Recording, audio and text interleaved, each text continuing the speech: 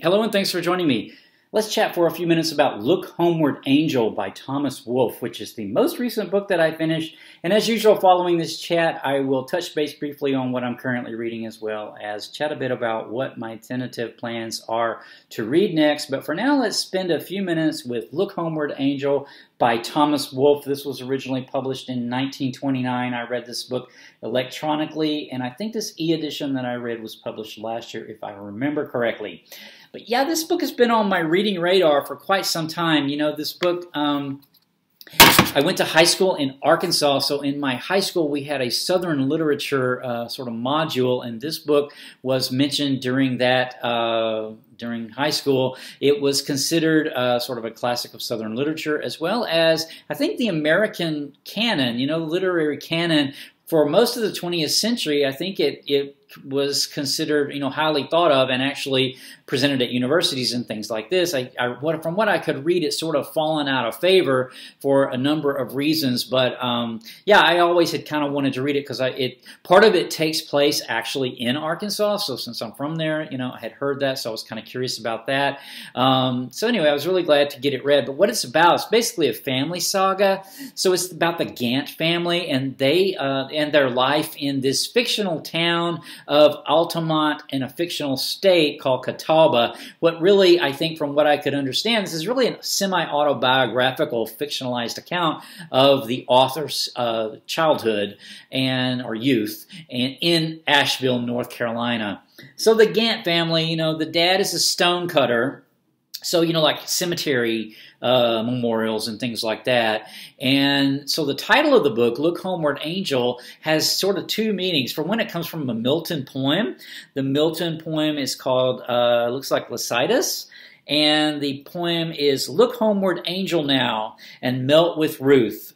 And, O ye dolphins, waft the hapless youth. So that's where the title comes from. But it also pertains to this angel that the dad sort of became a stonecutter because he saw these angels, you know, meant for cemeteries, carved in marble or whatever, and he thought it was beautiful. So he actually had one of these that sort of stood at the door of his shop, and it's just sort of, I think, a metaphor for the sort of intransience of life, and you know, the angel sort of pointing all living people, you know, to their ultimate fate, ultimately, I guess, you know, I don't know. But, yeah, the book concerns this family, it's sort of dysfunctional family. Eugene, the main character, is the youngest of 6 kids total, I guess. And his parents, the dad, Gant, Mr. Gant, Oliver Gant, is a stonecutter, has a drinking problems, you know, so this sort of, the family wrestles with this their whole life. And then the mother, Eliza, she sort of focuses on property. She's sort of obsessed with money and property, and she thinks like the key to wealth is real estate. So she focuses like almost all of her attention on this, getting property, keeping property, and expanding property. She ultimately opens up this boarding house. And so this boarding house, so this town that they live in, Altamont, this fictionalized town, is sort of like the actual town of Asheville, North Carolina. It's a resort town. It's a health town. So this takes place around 1900. So the main character, Eugene, is born in 1900, and the book ends in around 1919. The book actually starts a little bit before his life, before his birth, with some of the birth of the other children. So around the 1890 to 1919 is the period of time that we're talking about.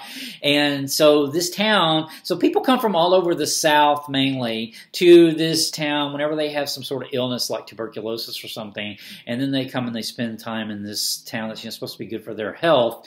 And so they stay at this boarding house. So these people that come and go at the boarding house also provide some of the characters, as well as you know, provide some of the, you know, we get introduced to them. So we sort of get introduced to their life, and they interact with the family, as well as the townspeople. You know, the town is sort of structured like there's the people who are the, you know, the movers and shakers, and then the sort of the merchants, and, you know, the other boys that Eugene, the main character, sort of runs around with. So we get to know all of these people, and they interact with the family. So it's kind of just like this family saga. It's really a coming of age tale for Eugene, because it starts with him being born, and it takes us all the way through his schooling years, his high school, and then on into he goes to college eventually in the book. So Yeah, the book, though, is, I understand now after reading it, parts of it are really, really beautiful. The writer has this really florid style and descriptive, poetic style of writing. There's a scene, particularly in the book, that is this town waking up. Remember, this is the early 20th century, so there's still horse-drawn carts and things. And so this town waking up, I mean, I can't describe it verbally, but this town of this period coming to life, in the really early morning hours as the milk's being delivered and, stuff like that, of this time, was really a window back in time. I mean, I think when the book was probably written, it was far more familiar to that audience at that time than it is to us today, but reading it today is, a little bit different, and I'll talk a bit more about how it's different in another way here in a bit. But yeah, so this look in the past of this town when he's this description of this boy's kind of coming of age, it's not idealized. So we see, we know in the town who's got the drinking problem. There's also seems to be, it's a resort town, so it's got a lot of people that kind of are transient. So there sort of seems to be a lot of casual, sexual transactions that go on, sometimes a form of kind of like a low-level prostitution, and then sometimes just full-on prostitution. So there's that. That kind of surprised me because I really wasn't expecting that in this novel. But, it's part of their life in this town. So I think it was a really true description of this town and these townspeople of this era. And it supposedly, is autobiographical for the author, as I said. So it also, though, kind of disturbingly, it really explicitly describes the racism and the anti-Semitism of the time, and I'm going to read a little excerpt from it here in a bit. But when I first saw this, I was a little bit shocked by it. So he uses in the novel, there is the N-word used to describe African Americans. I don't want to say this word on my channel, so I'm not going to say the actual word. I will just say N-word for that. And then for Jewish people, there is the K-word. There is a word that describes Jewish people, a derogatory term that starts with a K. So I will just say K-word for that. But so the African Americans presented in the book are usually described as the N-word, and also not usually portrayed as all that well. But then again, this is a picture of this town of this time. So I thought about this, made me think a lot about how to read this book. Should I read this book as a product of its time, or should I read this book as a 21st century person? I have to read the book as who I am, as a 21st, reading it in the 21st century. But I read it in light of the fact that it was portraying this town of this time, and so I just took it for that. On that level. But I want to read a bit just so that you can sort of get a description of what I'm talking about with the racism and the anti-Semitism present in it. So it says here, I'm just going to read a few little excerpts here. But they guarded what they had against the barbarians. Eugene, Max, and Harry ruled their little neighborhood. They made war upon the Negroes and the Jews, who amused them, and upon the Pigtail Alley people, whom they hated and despised. Or they stoned, it skips a little bit, and then they stoned the cycling black boy of the markets as he swerved down gracefully into an alley. Nor did they hate them. Clowns are black.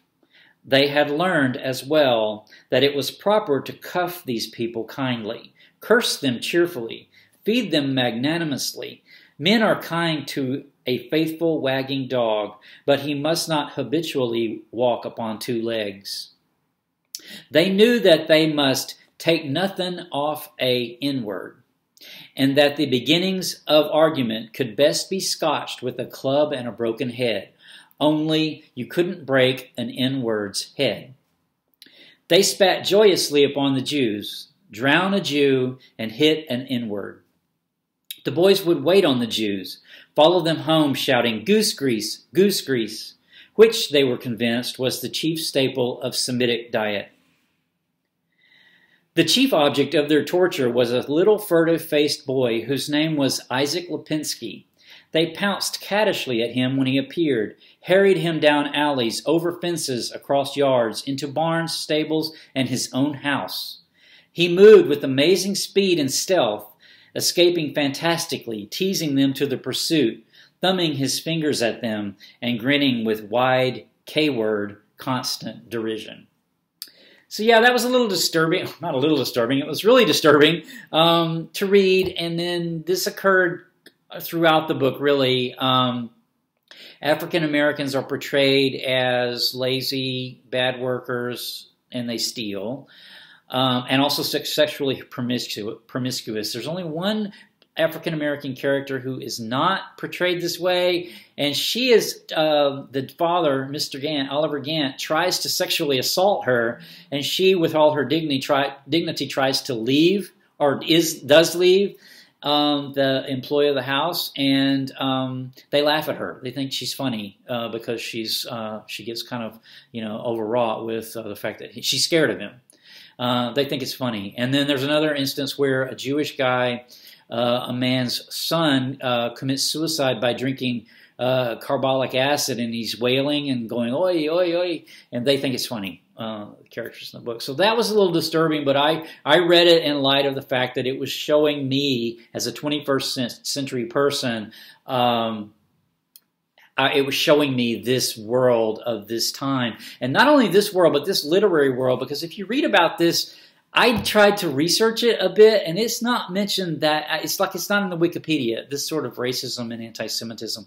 So I didn't see that. So I think that that's kind of interesting as well. So anyway, I think that's all I want to say about the book. I am glad that I finally read the book because I had thought about it and wanted to read it for so long. So I did notch that one off my list. So, and I'm glad I read it because parts of it were quite beautiful, like I said, as opposed to sort of the racism and the anti-Semitism that was a little difficult to read, but also important to bear witness to and to acknowledge has happened. So I think I'll leave the chat with that. What I am currently reading, let me just pull that up real quick. Here. I am reading Delphi, A History of the Center of the Ancient World, and I am almost finished with this. So I should be finished with this very, very soon, and I will have a chat coming up shortly thereafter. Then following Delphi, I think, I am thinking about reading this book, Rosshalde by Hermann Hesse. I've had this for a while and been wanting to read this for a while. It's one of 2 Hesse novels that I want to read this year. So I might do this, or I might read this, actually, The Day the Sun Died by Yan Lianke, and I hope I'm pronouncing that somewhat right. Set over the course of one night, The Day the Sun Died pits chaos and darkness against the sunny optimism of the Chinese dream. We are thrown into the middle of an increasingly strange and troubling waking nightmare as Li Nianian and his father struggle to save the town and persuade the beneficent sun to rise. So it sounds really good. It's got really good reviews from what I've read so far about it. So it's on my list to read this year, so it might be next as well. So I don't know. One of those 2 will be coming up next following Delphi. So stay tuned. Lots more coming. Take care. Bye.